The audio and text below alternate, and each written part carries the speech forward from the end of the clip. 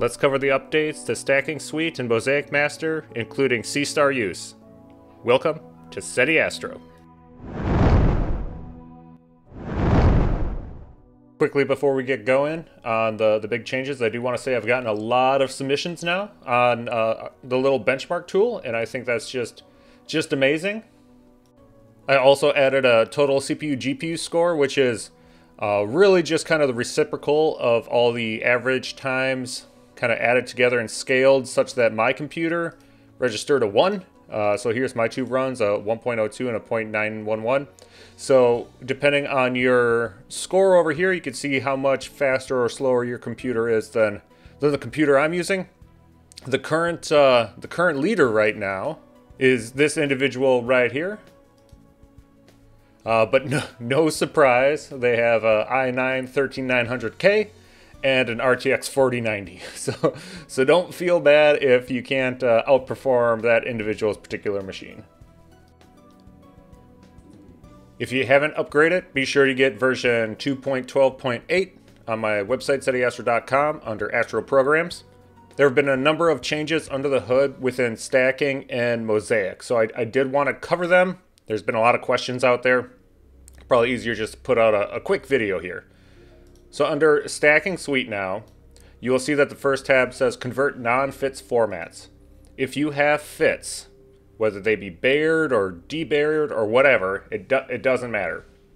You can use those directly in your darks, flats, lights, and image integration.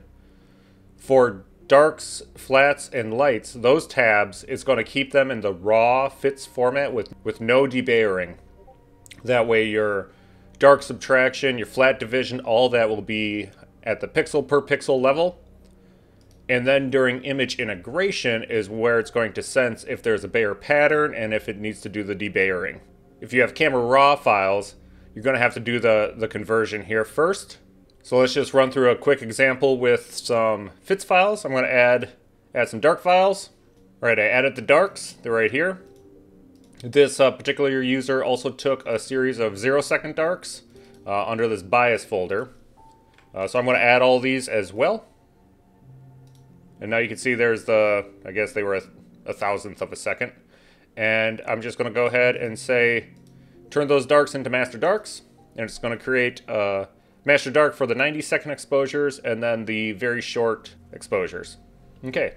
And now you can see it created two different master darks for us, a 0-second and a 90-second. And now in flats, I'm going to click Add Flat Files. Here were the flat files taken. And you can see right away it's already assigned the 0-second darks to use with those flat files. And I'm just going to say, turn those flats into master flats. All right, and now it's saved our master flat for us.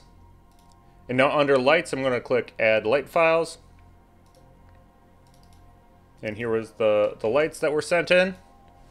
And now they've all been added, and you can see that it's going to assign the master dark of 90 seconds and the master flat. It's always going to be a good thing to enable cosmetic correction.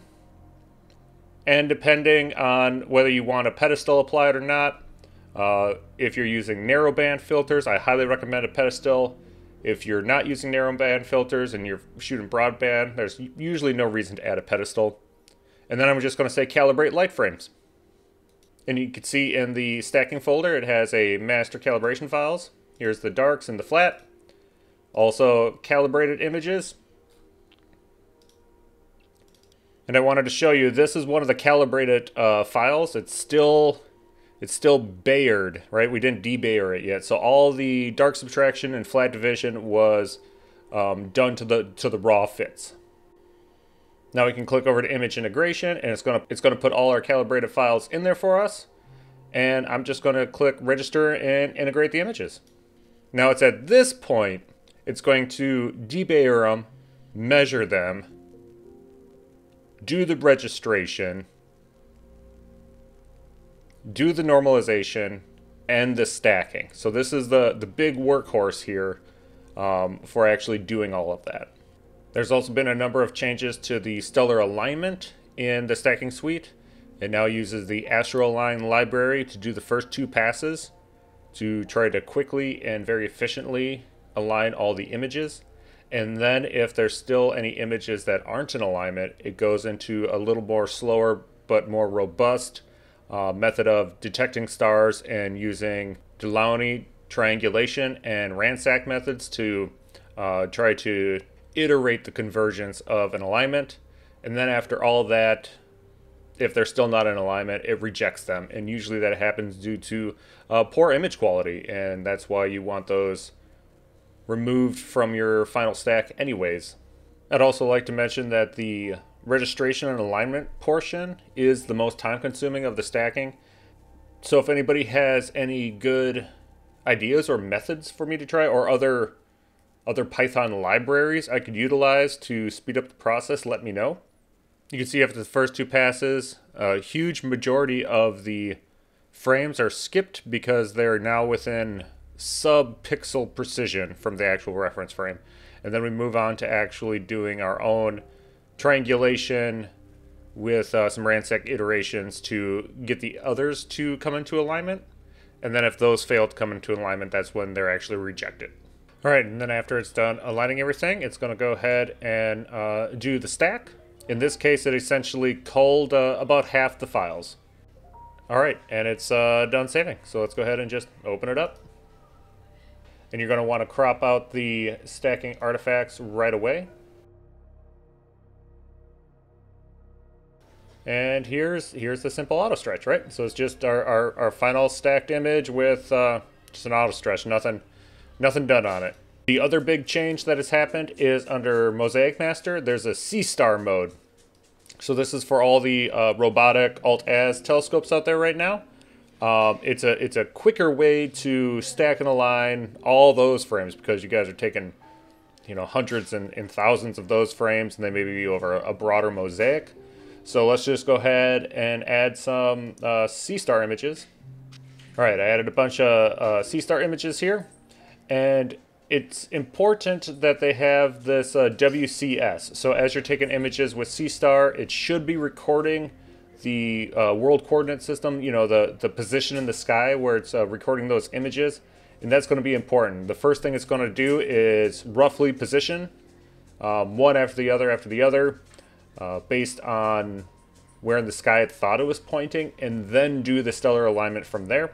It's also going to try to find the best center image as the base of the mosaic. And again, you don't have to debayer or do anything. It's just going to handle all of your fits just fine, and just click Align and Create Mosaic.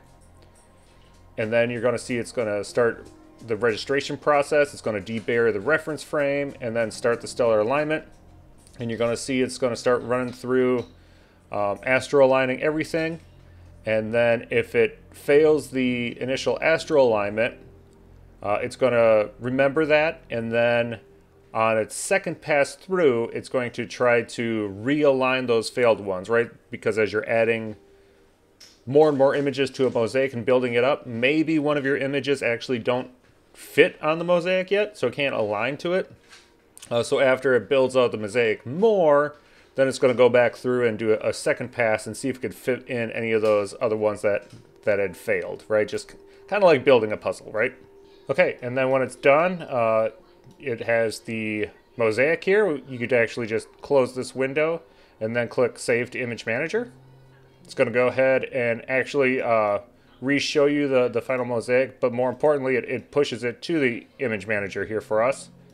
And then if you click, fit to image preview, you can see it's built up with all the images we fed into it. It would be then at this point you'd have to choose how or what you actually want to crop, right? A lot of the time the Seestar mosaic isn't going to be exactly what you were hoping for, but it's what you have with that particular instrument. And as always, if you're still having issues or questions, it's always best just to hop over to my Discord. There's quite the active community.